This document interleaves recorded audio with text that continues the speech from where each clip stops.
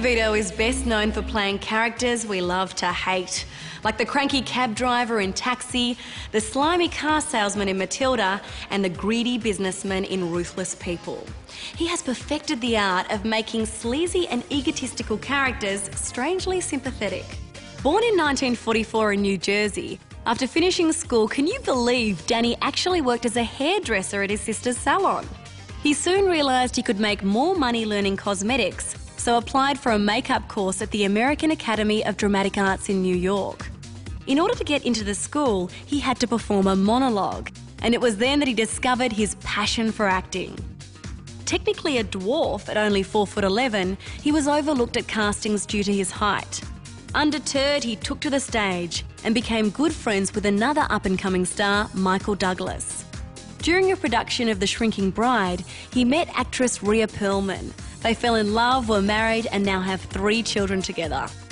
And he finally did make it onto the big screen, thanks to Kirk Douglas and Sophia Loren. Yeah, one of the first films I ever did was Scalawag. Kirk directed it and starred in it. My second film was called Lady Liberty, which starred Sophia Loren, and I was in that too. In 1975, Danny worked alongside Jack Nicholson in One Flew Over the Cuckoo's Nest. Despite only a small role, his performance stood out. The movie went on to win 5 Oscars, but Danny didn't let it go to his head. And from that moment on, throughout the years now since 1975, that I'm more and more part of the film industry, I try to remember that the work is the most important thing, right, no matter what. Then in 1978, Danny landed his big break in the TV sitcom Taxi, playing cranky New York cabbie Louis De Palma. He reportedly won the role after rudely telling producers at the audition how bad the script was. They thought he'd nailed the character and gave him the job. After 5 years on Taxi, he took on various supporting roles in terms of Endearment, Romancing the Stone, and its sequel, The Jewel of the Nile. But it was in Wise Guys and Ruthless People that Danny proved he could be the leading man. It's always better, I think, to explore the positive. You know, that's why I love comedy, because it seems that it's always better to have the smile on your face than the frown. Right. You know, no matter what. We know that. Nobody wants sorrow. Nobody wants tragedy. We all have it. We have it in our lives, in our daily lives, and so many millions of people who are suffering for what not, one way or another. And, you know, we're all human beings. And, you know, to dwell on that is, to me, you know, not necessary. After more success in the comedy Tin Men, DeVito needed a new challenge and found it in directing. In his directorial debut, Throw Mama from the Train, he directed himself and Billy Crystal. And despite the wacky humour, he worked hard to keep the story grounded. I like the true, honest characters. I like to explore those, see them, find out their stories, but also have an opportunity to stretch the envelope a little, to venture out into, you know, because it is a comedy, I can get a little bit absurd, maybe a little bit sick sometimes, but always have that ties to the basic reality of the characters. It's a character comedy. One of DeVito's most famous roles, and my favourite of his, was starring as Arnold Schwarzenegger's twin in the hilarious Twins. Continuing to take turns in front of and behind the camera, he directed The War of the Roses and starred as the ruthless liquidator in Other People's Money. I think it's a good thing for people to do both in a way, because you understand a lot more what the artist is going through, what she or he is doing, you know, and the difficulties and problems and whatnot. And you know, it's been very, very rewarding, you know, spiritually, and, you know, it's just creatively just wonderful to be able to go back and forth. Danny was the perfect choice to play the evil Penguin in Batman Returns.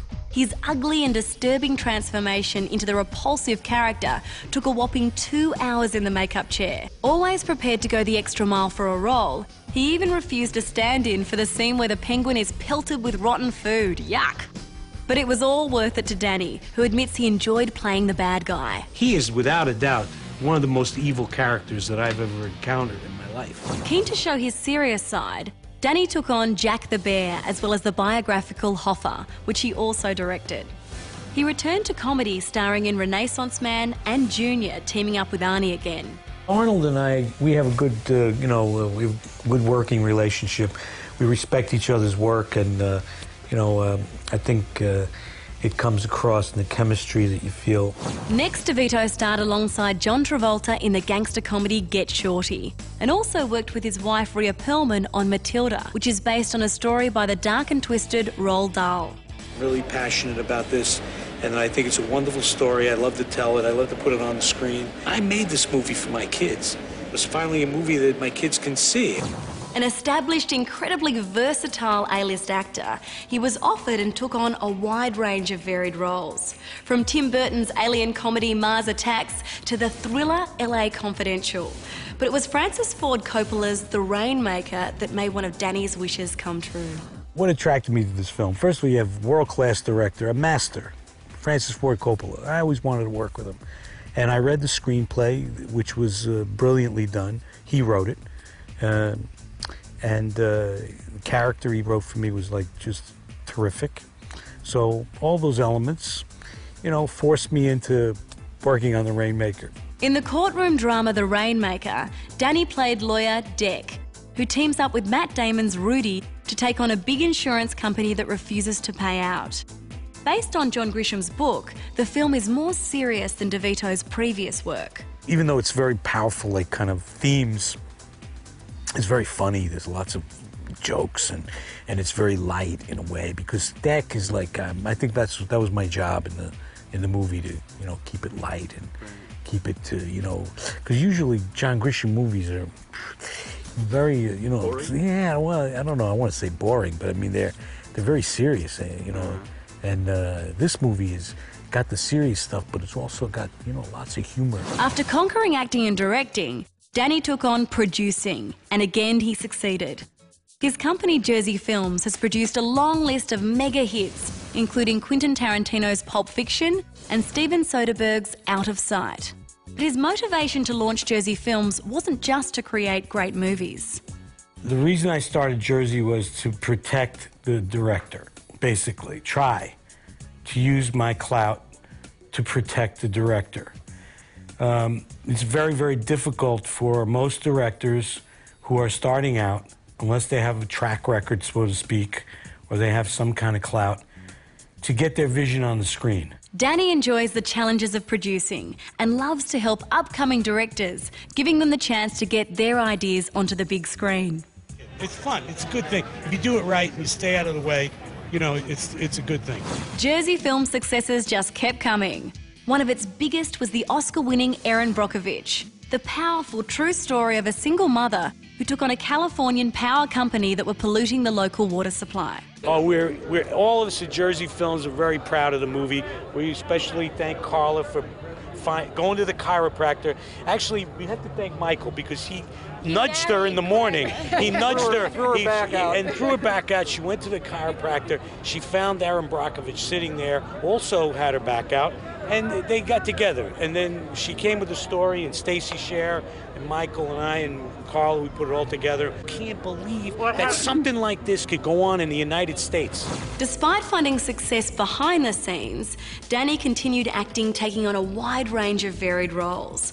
From the comedy drama Man on the Moon to the thriller Heist, and he teamed up again with Tim Burton for the fantasy Big Fish. Well, Danny, I've worked with him a few times, and he's just got such a great spirit, I think because he's done it all, he's acted, directed, produced, so he knows what everything's all about. So therefore, he kind of comes into it with a great spirit, and, he can always become a circus performer, I guess, if he wants to fall back on something. He had that, he had the tent riveted, the audience, I think, enjoyed him as a ringmaster.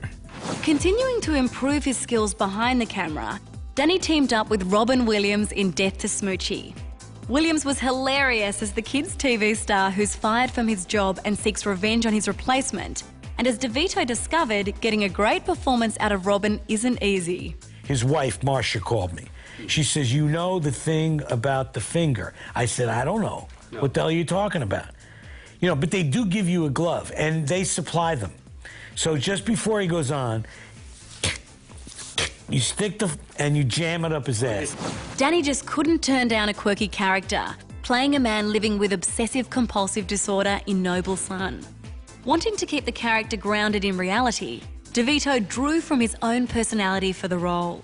I guess there are little things in all of us that we have this OCD, you know. There may be minor, little things. That's the idea of, you know, being an actor, because you, like, kind of find that thing that you relate to in there and then try to bring it up to the top of the color wheel. It's like, you think of it as like, you know, like, you know, except for like Meryl Streep, of course. All she has to do is put on a nun's habit and she can be... A veteran who's been in the business for over 40 years, Danny is still as passionate about filmmaking today as he was when he first started in showbiz. The whole idea is that you have to get out and make movies. That's why we're here. That's why you all are here supporting it. And it's just a great art. Danny DeVito has gone from being that short, funny guy to becoming one of Hollywood's most talented and powerful filmmakers. He's a passionate storyteller who really understands how to create unusual and fascinating characters that stay with us long after a film ends. Stay tuned to Star Picks for all of the movies you know and the actors you love, broadcast in glorious high definition with 5.1 surround sound where available. For more of the best in entertainment news, check out your Movie Network channels. It's all together better on screen and at mnc.tv.